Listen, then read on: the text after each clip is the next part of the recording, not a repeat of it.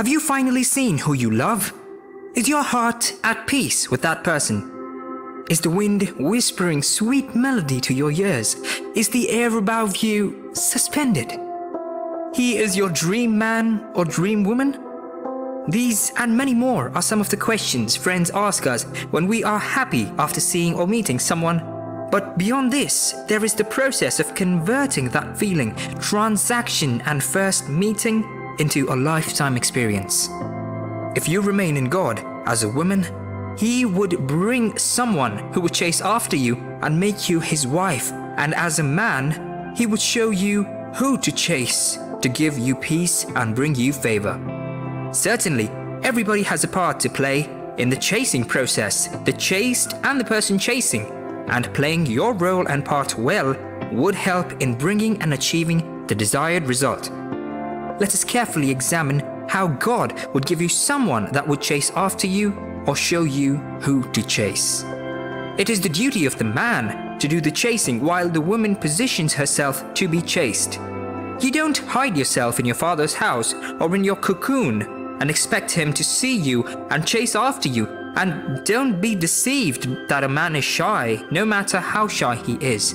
When he loves you, he would chase after you. Love is strong and can push someone to go beyond what they think they could do. It was the love that God had for us that made Him die so that we can be saved, redeemed and reconciled to Him. When there is love, there must be a push to chase and a desire to be chased. Look, when a man loves you, he would chase after you, and when a woman loves you, she would create avenues for you to chase after her. But if she doesn't love you, she would block access and limit access for you to come close. A man enjoys doing the chasing. A man has it in his inside, in his DNA to do the chasing, to be in charge and process things. It is not your role or duty as a woman to chase after him or throw yourself at him. You would make him see you of less value when you throw yourself at him immediately. Allow him to chase after you. Allow him to come for you. Allow him to be the lead and come for you. A man is wired to chase after whatever he desires and would only stop if it is clear he can't get that thing, or after getting close, something's put him off. The masculine energy of a man is made for achieving things. Achievements reside in the man's domain. When he makes you happy, makes you smile, wins you over, that's an achievement to him. Wait and let him do the chasing.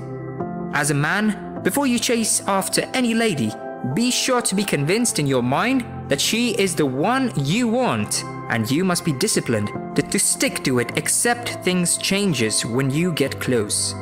You will always see better ladies who are probably having better qualities than her. You must be sure to be connected and aligned to God so that you won't run or chase aimlessly after someone that would ruin your life and soil the anointing that God has poured on your life. The mistake of Samson was chasing after the wrong woman. He felt he was too right and can't make mistakes and decided to chase after the wrong person. Don't make the mistake of chasing without consulting God. He would lead you to who to chase. He would make the chasing process easy for you, giving you someone that would give you peace, ensure your progress, and attracts favor your way. As a woman, it is your duty and role to be positioned in a way that would make him chase after you. It doesn't mean you should dress less decently or exposed to make him see. A man sees beyond the container and wants to get to the content. Work on your behaviors, work on your appearance, develop capacity, and he would chase after you. You would also see different men coming your way to chase after you. You are not to allow that to take you over. Some are coming for the wrong reason. You might be able to discern and know who among them is the best to lead you, and then place yourself in a way to make the chasing with it. Here are other ways to position yourself for him to chase after you. Be confident of who you are. A man wants a confident woman. Don't let your identity be tied solely to the man. Know who you are and what you stand for. That way, You won't be carried away by anyone or anything. Especially in this age and time, nobody wants a liability or a woman who cannot be independent, especially when the need arises. Men love women who can take charge and be in control, women who won't fall to pieces in the absence of the man. This is one desirable trait that can make a man chase you. Be organized and engaged. When you are organized and engaged, it helps you to have a planned life, and this would make you busy and make him come chasing after you. When you are not organized or engaged, you might fall into loneliness and would be taken away by that and would be the one chasing after the man instead of him chasing after you. Get a life, get something doing, be productive, organized and engaged, and he would plan his life and space to chase after you and not the other way around. Be mysterious and meticulous. When he comes around and trying to win over you and wants to know everything about you, be meticulous, reveal things gradually. He would want to stay around and get to know you better. Flirt with him. You must be appealing, clean and beautiful. Look beautiful, make up well, and make him desire you. Be your best in how you present yourself. He would be moved to want to have you for himself alone. When you dress like an old woman, dirty or unkempt, you are pushing him away, and no matter how good you think you are, how do you expect him to come close to woo or chase you when you are already looking out of fashion? All of the above and more are ways to position yourself to be chased. There's no need to be anxious about the future. God already has all that planned out. As long as you stick to the script and play your role, you will eventually end up with the perfect person for you. Rebecca was tending her father's flock when she was found, and so was Rachel. Esther listened to her uncle Mordecai, remained true to her God even in a strange land, and became the queen. These women were simply doing what they were supposed to and fulfilling God's plan for their lives when they came to the notice of their future spouse. Have you been hoping that someone would notice you?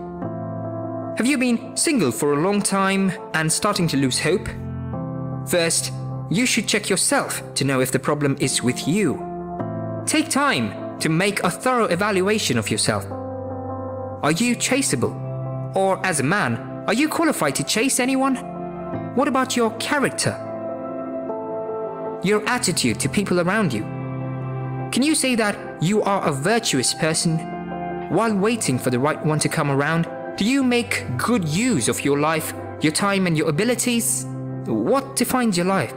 What drives you? All of these questions you should ask yourself.